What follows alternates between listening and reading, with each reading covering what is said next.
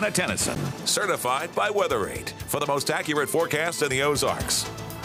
Well, good morning and happy Tuesday. Temperatures continuing to tumble down closer and closer to the teens this morning. Right now we're sitting at 20 degrees, calm winds out there. You can see that nobody's out quite yet because it's 6:15, but when you do head out the door, make sure you have that big jacket. Temperatures down in Branson now at 19 degrees. Now the good news is because the winds are so calm, the feels like temperatures are the actual temperatures, so that's great news.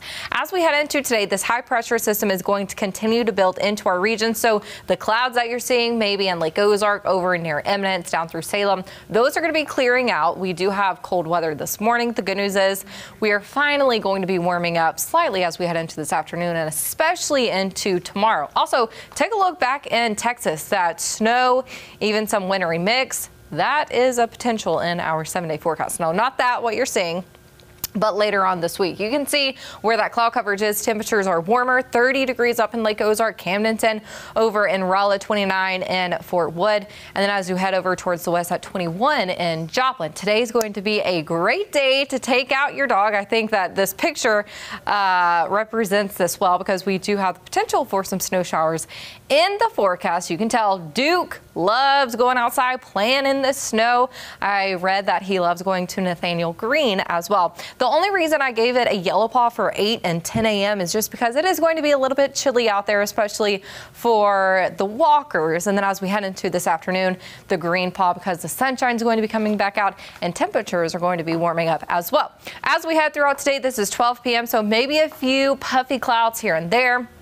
Mostly sunny skies, though. Clear skies as we head into our overnight hours. Temperatures today warming up to 49 degrees here in Springfield. A few 50s sprinkled throughout. Very calm winds from the south. As we head into tonight, temperatures once again going to be flirting with that freezing mark. So just to be safe, go ahead and bring in those plants from the cold and protect them.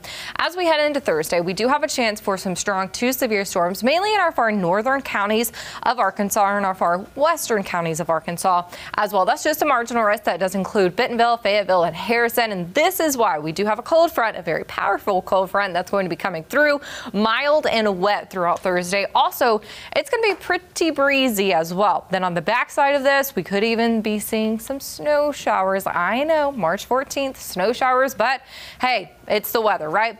As we head into this weekend, temperatures 15 to 20 degrees below average for this time of year. So yes, that is frigid for March weather. As we head into St. Patrick's Day, temperatures are going to be affected by this cold front, 40 degrees as we head into our 7-day forecast. The good news is 62 degrees tomorrow, 62 on Thursday. And then as we head into this weekend, well, bundle up, folks, 39 degrees on Saturday. Jesse. Oof, gonna be chilly. Can't wait.